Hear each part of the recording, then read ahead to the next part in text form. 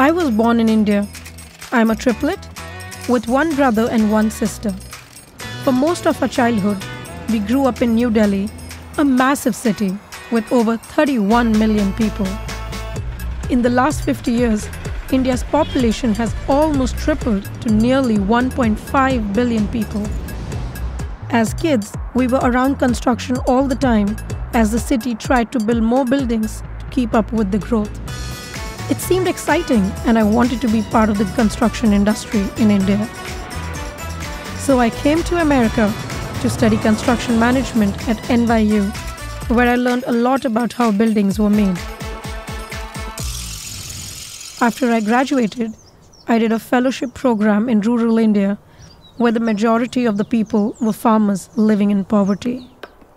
The idea was to live with the local people and after spending some time with them, come up with an idea that would help improve their lives.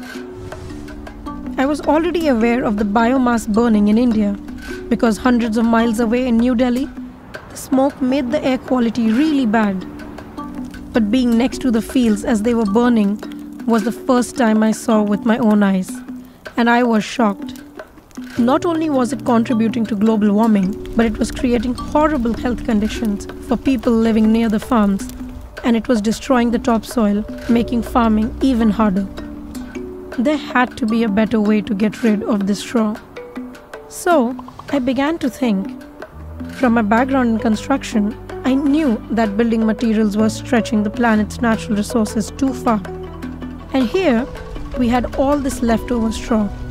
That's when an idea struck. Maybe those two problems could solve each other. So, I immediately Googled to find answers.